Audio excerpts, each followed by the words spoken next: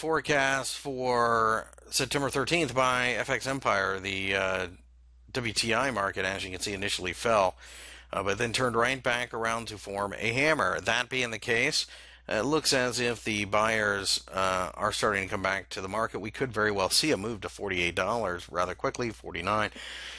I don't know if we can get above there, though, because a lot of this is based upon comments and potential things possibly happening, such as agreements between countries like Russia and Saudi Arabia, and not so much based upon demand.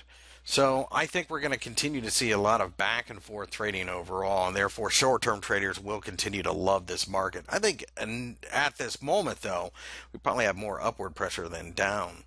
Over here in the Brent market, I could pretty much do the same analysis with the exception of 50 is the top of this current consolidation. And that, of course, is a large round number. So I think short-term buying happens and then the sellers will come right back. Tell me how you feel about oil markets in the comment section below.